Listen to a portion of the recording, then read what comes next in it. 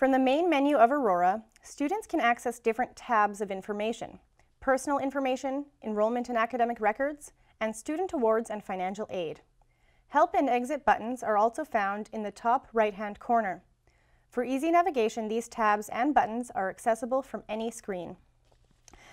Once you select any of these tabs, you'll also find a Return to Main Menu button. This will also be accessible from many screens in Aurora.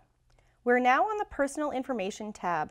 From here, you can change your security questions, view or update your personal contact information, view or update your emergency contacts, find information about a name change, change your Aurora PIN, and register for the U of M's emergency notification system.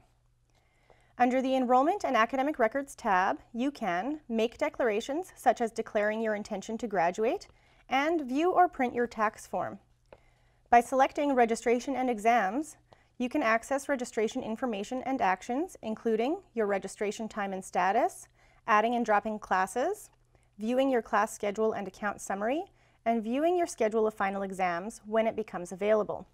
By selecting Student Records, you can view your student record information, including program information, holds on your account, final grades and academic transcripts, your account summary, book lists, and transfer credits.